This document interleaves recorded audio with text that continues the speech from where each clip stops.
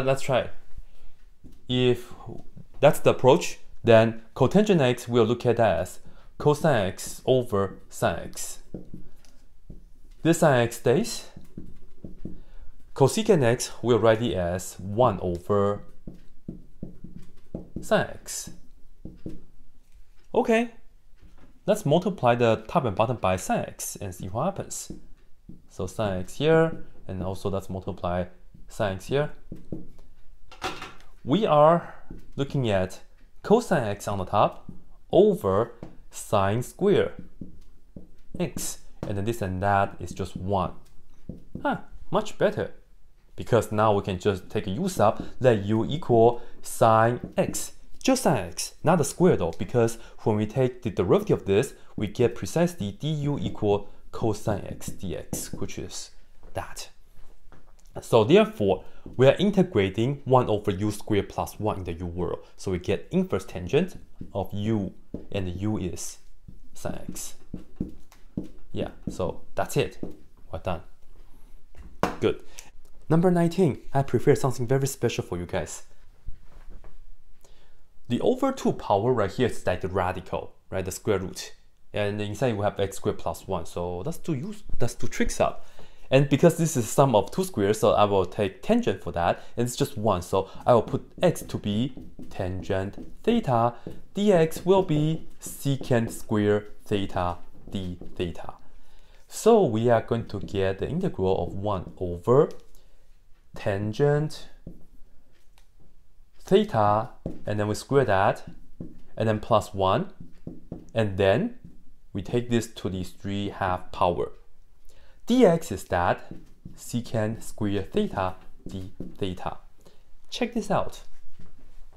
Tangent square plus 1 is secant square, and that will cancel with this. So on the bottom, we actually just get secant to the 3rd power theta. And of course, we can cancel the 2 of them out. So we're just going to get 1 over secant theta. 1 over secant theta is just very nicely equal to cosine theta.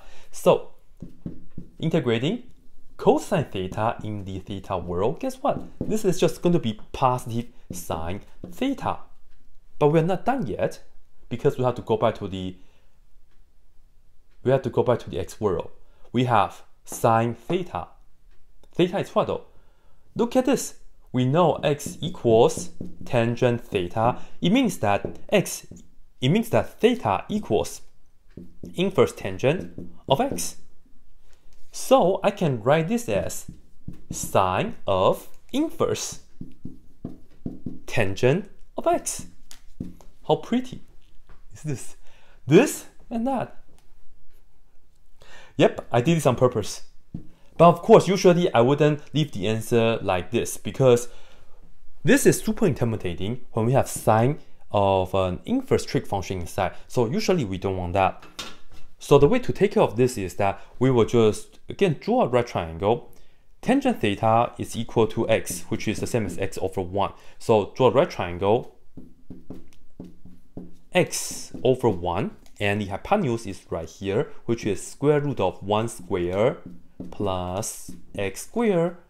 And we do the sign for that. So this right here, it's equal to opposite over hypotenuse, x over square root of 1 plus x squared plus c.